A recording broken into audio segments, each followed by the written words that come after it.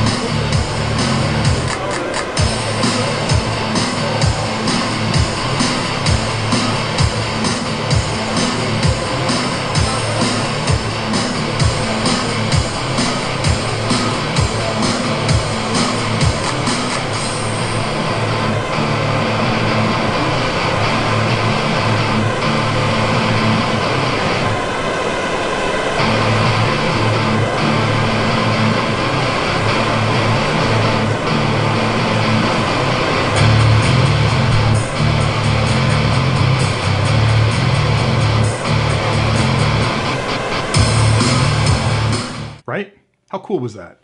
You couldn't get near that cage for most of the afternoon. When that music kicked in, crowds would run over there and you had to hold your camera up over your head to actually even get a shot of those drones. It's an enchanting thing to watch. And I'm looking at that thinking to myself, that engineering behind that is just brilliant. I know I talked before about the shooting star system from Intel. Same kind of thing here where the technology's gotten so good that software can control those things to have them dance in such an eloquent fashion. And as I stood there, I'm looking around the crowd at the other people watching this, and they were smiling ear to ear. You'd be hard pressed to find somebody that wasn't just sort of in the zone smiling like a kid who discovered a helium balloon for the first time. It was just a delightful experience all the way around. And I'm thinking through it and I'm thinking, yeah, this is a good thing for all of us because the more the public sees those kind of displays of where drones are graceful and elegant and they can do fun things, the less they think they're aggressive and intrusive and all the bad things that they're thinking about drones today. So as a product, incredibly cool. And I think it's got a place. I think there are going to be promoters out there and large production companies that are going to use them at corporate events and other types of large parties or who knows, a wedding, you could put it in place. So I think it's got some place out there. I don't know if I'll own one or you'll own one because they tend to be, I think it's got to be expensive because it's 8 Dobbies, but if you're a guy who does DJing or parties or you're a photographer and you want another attraction, it's probably something cool you could bring. It's certainly unique. No one out there's got one yet. So kind of a cool product. The last thing I want to talk about, and I know I'm breaking news here, so I may get in trouble for even talking about this because it isn't out yet. I don't think anybody's talking about it. I know nobody's touched it. I was in the booth and I actually had my hands on this thing. It's a brand new quad coming from ZeroTech. It's called Hesper, H-E-S-P-E-R. And I asked her where that name came from because it's an odd name. And it turns out that Hesper is I guess it's a Greek mythology related term that means evening star. And I think that's kind of graceful, to depict the name like that's kind of cute. It's poetic at least. And the same thing with Dobby. I asked her about Dobby and that came from Harry Potter. So they are really thinking this through. A lot of poetic things going on at this company. But anyway, back to Hesper. If you look at the drone, it looks like you took a Mavic and put it in one of those shrink ray machines and got it down to about 50% of its size. And I asked her, well, what was the intent of this? What's the engineering behind it and why are you building this? And they said that they found there were customers out there that liked the Dobby, but wanted a little more sophisticated flying experience with a little better quality picture, longer flight times, all the stuff that larger drones provide, but without the price tag. So they're going to fit this thing somewhere between the Dobby price tag and probably a full-size, maybe $1,000 drone. It'll be a little less expensive than that. And again, I'm guessing because she was very tight on details outside of what I could pry from her. But what I do know for sure, foldable drone, small enough to fit in your pocket or a purse or a bag. It's got a removable battery. It'll fly for 18 minutes on a charge. It's got a stabilized gimbal that provides 4K Ultra HD pictures, and it'll give you high quality photos as well. Now, initially it's sold just as the drone, and you can fly it just like you do with the Dobby today with your cell phone. I'm not a big fan of flying from the cell phone. I just don't feel right not having my fingers on sticks, but that'd be the least expensive way to put this thing up in the air. They're going to offer a controller, a dedicated controller as an accessory. So if you want to fly it with a controller like I like to do, you can buy the controller and fly it that way. And then there'll be other accessories for it as well. But what I like about it so much, and again, I'm a fan of technology, is that all this innovation that's going on in this space is just wonderful for all the drones that are out there because it drives other companies to do big things.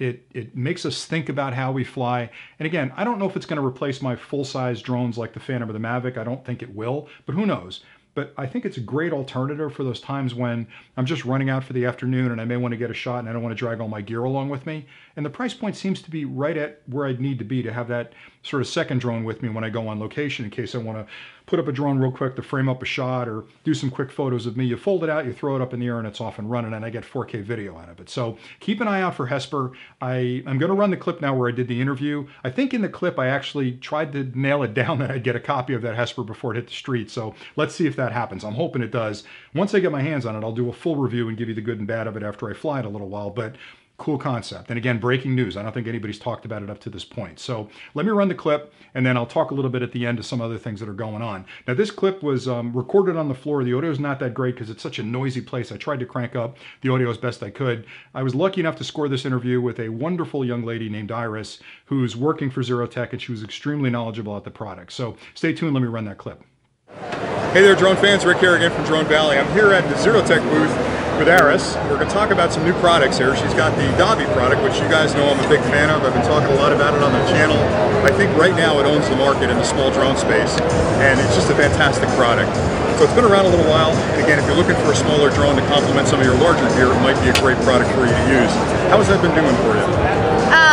I mean, Dobby is one of our most proud of package, and we put our 9-year experience in the drone industry into Adavi. We want to make drone technology available to everyone. I mean, everyone in everyday life, they want a drone to carry around and then take some memories, record some family parties. When you are travel, you want a great travel buddy, right? So Adavi is one of our the flagship product to make it like a personal camera meant for you. Wow. Yeah. That's fantastic. So it isn't your first attempt. You guys have been in the business a long time. Deep engineering technology behind it. It's not just to throw it together and good luck kind of thing. It's really been engineered well. Yeah, yeah. Excellent. We have been doing the professional the big drones for 9 years, and then we think why not we make a foldable drone made for everyone. That is easy to use, so that's why we make. What I like so much about it too is that even if you're carrying a larger drone, you've got that where you can set up a shot and get the frame, or maybe you don't want to drag the big drone out of the case and you can throw that up in the air and take it up in the air. So that's fantastic. Yeah, exactly. What have you got here? This looks interesting. Oh, this is the brother of Adavi. So this is called ZeroTech, the pocket gimbal camera. So it's also portable, and it has 3-axis gimbal in it. So when you move, it will still take the steady shots, and you can mount it onto the bicycle, board, motorcycles, whenever you have the accessories. And also it is really really portable. Well, it's compact. Yeah, that's what blew me away about it. I didn't know. I thought it was a microphone when I first looked at it, but what you've done there is you've taken a large Osmo or a 3-axis stabilized gimbal and you put it in a shrink machine and shrunk it down. Yeah. It looks like an ice cream cone to me, but it looks tremendous. I mean, the fact that it's so portable, it's protected, the lenses aren't exposed. That's amazing stuff. So, and that's rechargeable, and it's 4K. Yes, it's 4K for video and photos. Wow, that's fantastic. So I can see that sliding into a pocket or a purse and being the ultimate portable gimbal. Yeah. That's tremendous. Everyone says it looks like an ice cream cone. It does look like an ice cream cone. Yeah, that's why our poster is posted like this. That's very cool. Yeah. All right, and then we've got a secret project over here that hasn't been announced yet. So let me move this out of the way so I can get a good shot at that. What is that? I'll tell you what it looks like. Let me interrupt you a second. That to me looks like you took the Osmo and shrunk it here. You took the Mavic and shrunk it there. That's what it looks like. So explain to me what that is. So this is our new drone. When we launched Adavi, there's so many feedback here says why you guys don't have a drone with better flight time, with a better image quality, but it's still foldable, still carryable. So then we came up with Hesper. Hesper is our advanced pocket drone, which has 4K image with 18 minutes flight time. Wow. Yes, and it's a tiny package for that much flight time. Yeah, I know. Substantial battery. Yeah, that's fantastic. Now, can you show me it unfolded? Yes. It's going to take about 8 seconds here. She's had experience too, so that counts. Yes. So it will click when you open like this. That's the difference between Mavic. Right. So you want the Mavic folds down underneath. Yes. So you want to open like this. Right. Yeah, I just show you the wrong way to open. I actually like that because that keeps the arms in when it's packed, right? Yes, so that's that is why, a little bit of a preventative. Yeah, that's great. And that's why it's safe to carry. When you do that, it's very easy to crash because it doesn't click, right? Right, exactly. But when you do like this is very square and when you put it into bag, it's well protected like this. Now I see some sensors on the bottom there. Is that ultrasonic? Yeah, and altitude hold? yes. Okay. And is there, last question, is there a controller with it or you fly with the phone?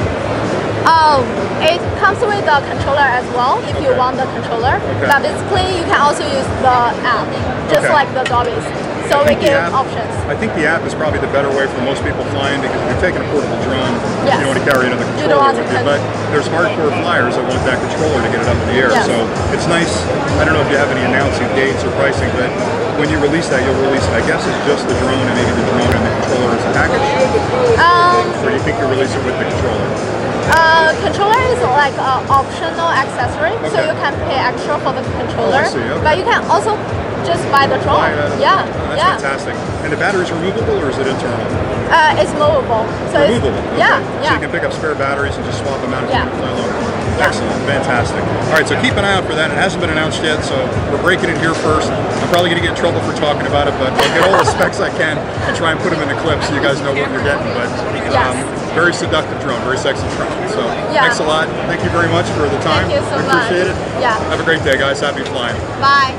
Okay, that's pretty much it for today. So I hope you got a lot of value out of this. I really enjoyed talking to these people. It seems like they've got engineers that are just working on all kinds of cool things. And unlike a lot of other companies out there, they're not trying to go head on with some of the bigger quad companies and reinventing the quad. They're looking for little niche plays that haven't been served well by the bigger companies, and they're developing really creative, innovative products to fill those gaps. The Adavi product certainly was the first one that came out as a portable selfie drone. There have been a bunch of other companies now that have come out since. Some are clones, some are unique, but again, kind of a market leader in that space. This portable camera, that roll cap camera, kind of a unique piece, right? I mean, okay, there's tons of stabilized gimbal sticks out there, but they all look like gimbal sticks. And to have this thing be self-contained, like in an ice cream cone shape, kind of a cool feature, you know, fits in your pocket, fits in your purse. So they're thinking through this stuff, and that Hesper product, I think it's got a place. I think there's a market for it out there. Now, time will tell whether other products come out to eclipse it or overtake it, but you know, I like that they're thinking this stuff through. So very exciting company. I plan on staying very close to them. I'm going to keep hammering them about getting test products to, you know, test out for you guys and do reviews of. Hopefully they'll send me that gear and I'll go into in-depth reviews and all that stuff. But anyway, keep an eye on these guys because I think they're going places.